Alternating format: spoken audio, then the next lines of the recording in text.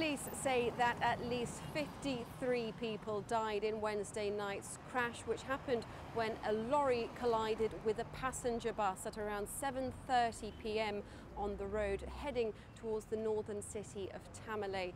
Now, emergency services at the crash site said that the majority of victims died at the scene, although around 20 other people were still being treated in a nearby hospital for their injuries. The driver of the passenger bus was amongst the fatalities.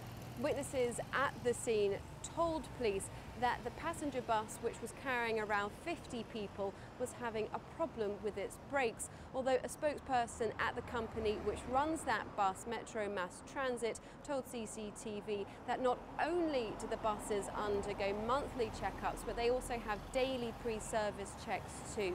The bus company has said that it is launching its own inquiry alongside the police investigation. Now, Ghana has a torrid past when it comes to road traffic accidents. In the first 6 months of last year alone, nearly 1,000 people died in road collisions, according to government figures. Lobbyists have been campaigning for tougher regulations on vehicle safety and better training for drivers. Katerina Vitozzi, CCTV, Accra, Ghana.